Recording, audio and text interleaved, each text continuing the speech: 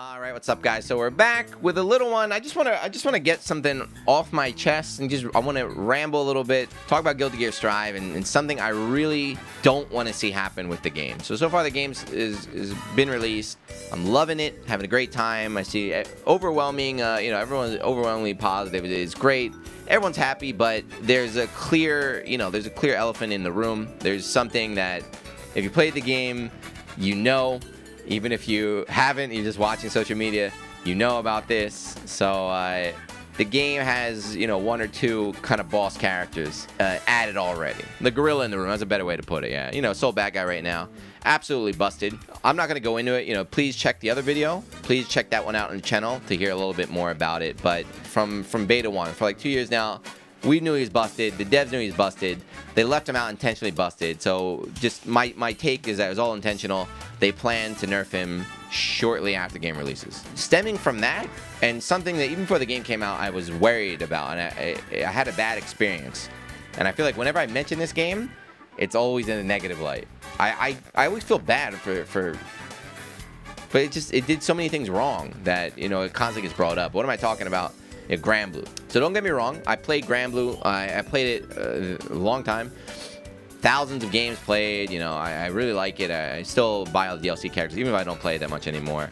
But there are a lot of things they did wrong, and one of the things, no net play comments. We're not talking about that. They fixed that with Strive, but something they did in Grand Blue that really annoyed me as a player was the amount of patching. The amount of patching and updates they did with this game.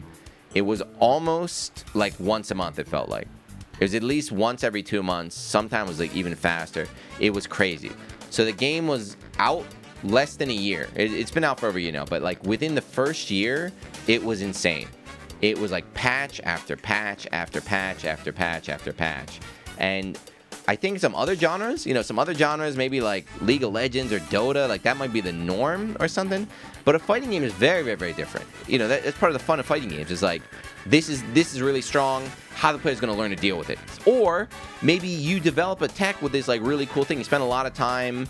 You guys figure out like, wow, we got this great way to use this technique. It's wonderful. And then the devs just come out and just wipe it out. And it's like, well, what the hell was that, right? Didn't really get time to develop or really like grow, and we never really got to see the potential of certain characters or certain moves or something like that. So Grand Blue really, it was insane. Not only if you're a serious player. So there's another thing that I don't like about it is not if you're a serious player, if you're a sweat and it's your main game, it's all you play, it's annoying, right? It's annoying because you learn something and then it changed. But if you're not a serious player, so if you're a casual player or you play the game on the side, it's annoying as hell when the game gets patched constantly.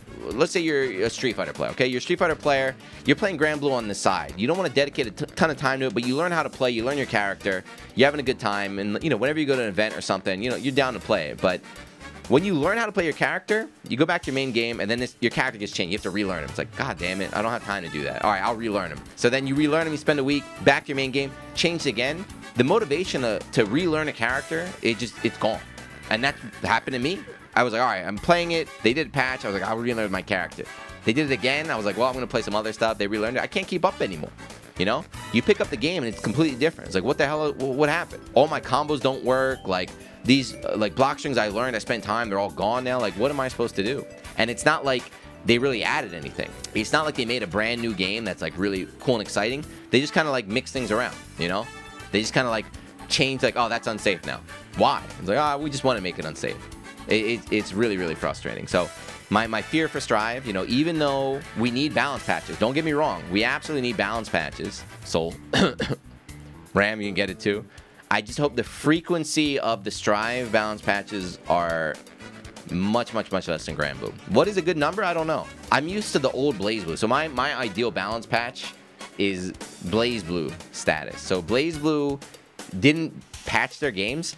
Blaze would just put out a new version like once a year or once like every year and a half. That was mad fun. So like you play the version of Blaze Blue, like you play BBCT, you're like, oh shit, this game sucks. Like by the time I was like, this game sucks. It's like, oh, don't worry, CS is coming out.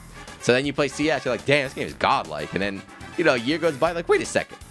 This game is trash. You're like, hold on. we got a new one. Wait, we got a new game coming out, CS2. You're like, all right, let's try that. You're like, damn, this game is sick. And it just always goes like that. You know, by the time you really figure it out, you're like, damn, this game is busted. They're like, we got a new one. We got a new one. One time a year sounds good to me. But I think with modern age, maybe a little bit more. But 2, that's max, please. Arcs, if you're watching, 2. Please, 2. But yeah, that's just my take. That's from an old school player. You might be wondering why you got Marvel music, because you know this is just kind of what we grew up with. So old fighting games before, you know, pre-internet days, there was no updates, right?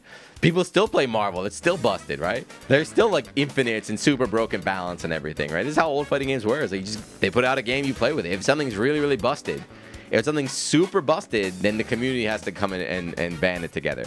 Is this better? No, I don't think so. I'm definitely a fan of, you know, patching when needed, but just please be scarce about it. But yeah, there we go. I just want to get my thoughts out there. Share it. Hopefully someone in Arxis will listen. Please don't give me a repeat of this game. Not just for me, for the players as well. Because, you know, one of the cool things about Strive is a lot of people are playing it as their secondary game, you know? So for those people as well, so they don't completely quit, don't screw around with the game too much. Okay? Let me know what you think in the comments. Do you agree? Do you disagree? Is there a fighting game that does well with the patches? Is there... NRS does too much, right? Is what I heard. I don't know. Is there an example that I don't know? I don't know. Let me know in the comments. Let me know what you think, and I'll see you next one. Peace.